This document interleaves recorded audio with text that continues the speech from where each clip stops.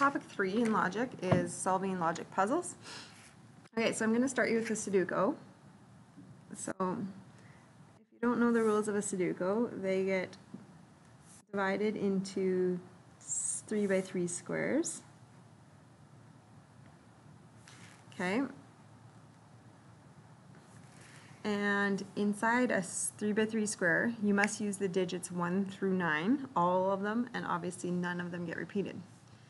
In each row, you also must use the digits 1 through 9, none get repeated. And in each column, you must use the digits 1 through 9 and no repeats. Okay, so I'm going to walk you through a little bit of logical way to do this. There's kind of two methods. So sometimes I go through 1 through 9 and I look like this and I say, okay, in this box I need to put the 1 somewhere. So I can't have the 1 in this top, and there's a 1 here, so I can't put it in there, therefore it must go there. Okay, then in this box, the 1 needs to go in the middle row, but it can't go here.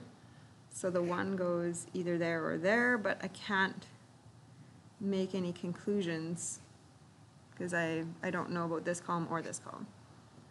Okay, so same here in this box. I know that the 1 has to go, see there's a 1 in this column, so it goes in the last column, and it can't go in this middle, so it would go here or here, but I can't make conclusions.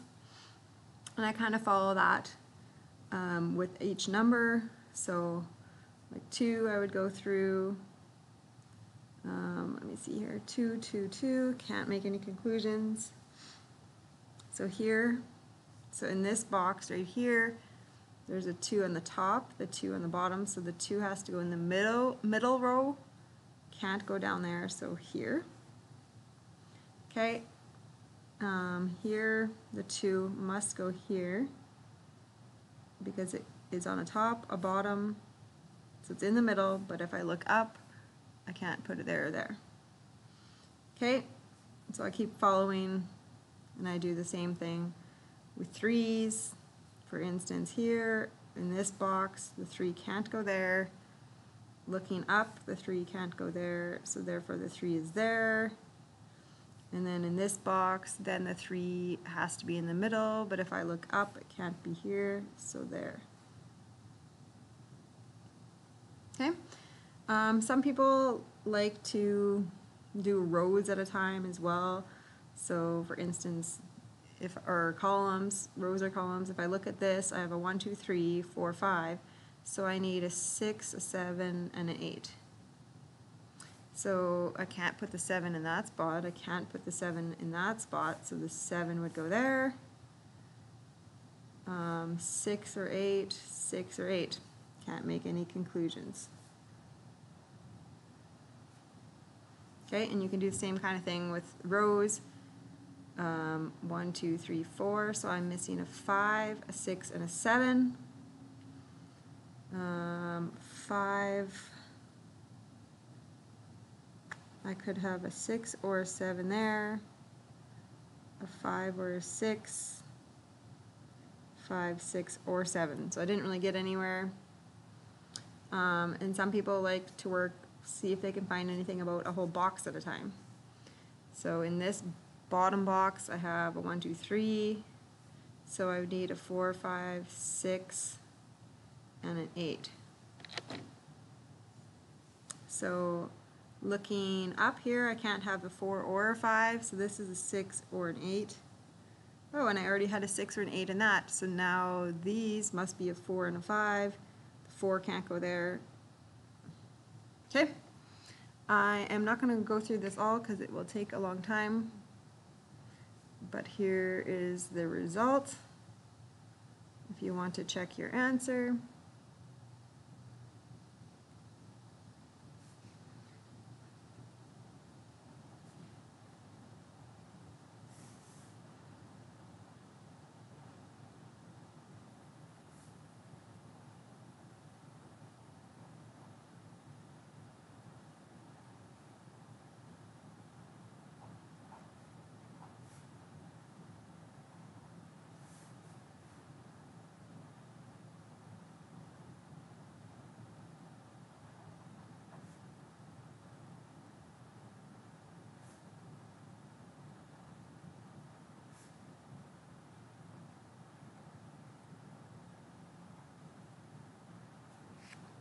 Okay, next one. Each member of a dance team does at least one dance, jazz, tap, or ballet. And then you have a bunch of things. So the first thing I'm going to do is I'm going to make a Venn diagram. And I will label this jazz, tap, and ballet. Okay, what you will do is start with the overlap of all three. So 3 members take all 3 dances. So that is a 3 right in the middle. Okay, now you need to start with a conjunction of 2 of them. So for instance, 8 members are in jazz and ballet. So jazz and ballet, you can see the overlap is that piece. And there needs to be 8 in there, but there's already 3, so then that's a 5. Okay, now I found another one. 7 are in tap and jazz. So tap and jazz is right here, so there needs to be 7 in there, so this needs to be a 4. Okay, I have another one. 10 are in tap and ballet, so this is a 7, so that I can get 10 in that. Okay, now the only thing I can do is this one. 25 members are in tap. So in this whole circle right here, so in that tap circle, I need to have 25, and I already have 14, so that means I have 11. Okay, so now I need an OR statement with tap and something else. So I can use this one. 45 members are in tap or ballet. So tap or ballet would be all of that circle and with all of this circle. So 11, so we already knew that was 25, and another 5 already is in there, so that's 30. So this is 15. And then 45 members are in jazz or ballet. So now I'm looking at all of these, 15, 20, 34. So I need a 9 to get 43. So then how many members are on the dance team? I would add those all up, 9 plus 4 plus 3 plus 5 plus 11 plus 7 plus 15, and I get 54. Okay. Dan, Pete, Sally play hockey, golf, baseball, but not in that order. So we have to figure out which one each plays. Okay, so Dan, Pete, Sally. Hockey, golf, baseball.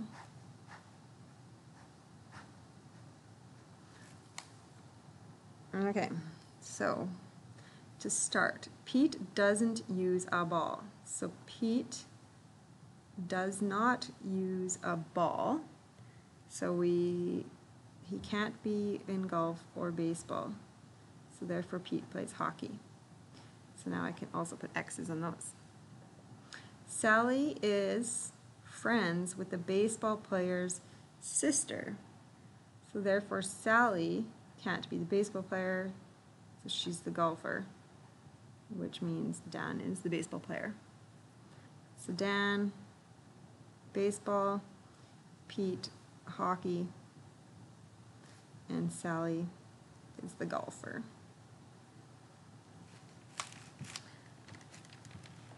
Okay, next, you have a 3-digit number. All digits are different, so A, B, and C. The tens is 3 times the sum of the 1 and the hundreds. So the 10 is 3 times the sum of the 1 and hundreds. The number is less than 400. Okay, so what do I know about A? It's a 3, a 2, or a 1. It's odd. So this is a 1, 3, 5, 7, or 9. The sum of the tens and ones is 5 times the 100. the sum of the tens and ones is 5 times the hundreds. Okay, so we can start figuring this out. So I know that B has to be 3 times something. Okay, so 3, 6, 9. In order for it to be 3 times something, so 3 times 1 would have given me a 3, but these can't add up to 1. 3 times 2 would have given me a 6, and there's no way that this can be a 2, because the only way for it to be a 2 would be if they were both 1s, which can't happen. So therefore B is 9.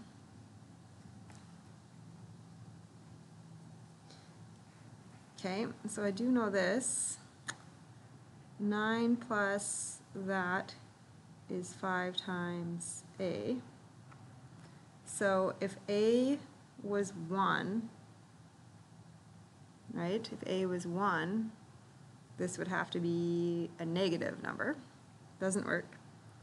If A was 2, that would be 10, so this would be 1.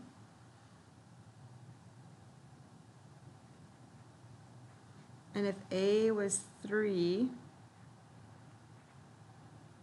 this would have to be a 6, which C can't be a 6.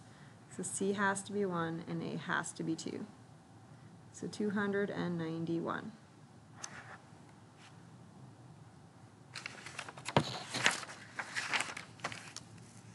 Okay, there are 3 chests. Each chest has a statement above it. Only one statement is correct, so which one contains the treasure? Okay, so let's just say if it was in here. So if the treasure was in the red, what do our statements read? The treasure is in this chest, true. The treasure is not in this chest, that would be true. The treasure is not in the red, so that would be false.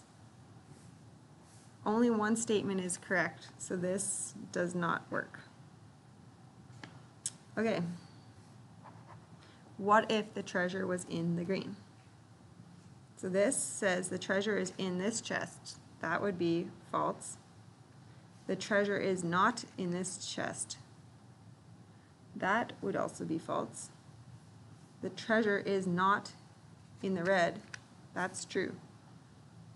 That seems like it's going to work. I can test this one out just to make sure. If it was in the brown, the treasure is in this chest, that's not right. The treasure is not in there, that's true. The treasure is not in there, that's also true. So therefore it is in the green. Number 6, you have a 5-liter pail and a 3-liter pail. Explain how to get 4 from dumping them out. You don't have markings on the side of your pail. They're just pails with no measurements. Okay, so here's what I'm going to do. I'm going to fill up my 5. And I'm going to pour it into the 3. Okay, once I've poured the 3 out, I would have 2 liters left in this bucket. Okay, so now I'm going to empty this 3 out. So I have an empty 3 liter. I'm going to pour the 2 that are from here into here. Okay, now my 5 liter is empty. So I'm going to fill up my 5 liter all the way again.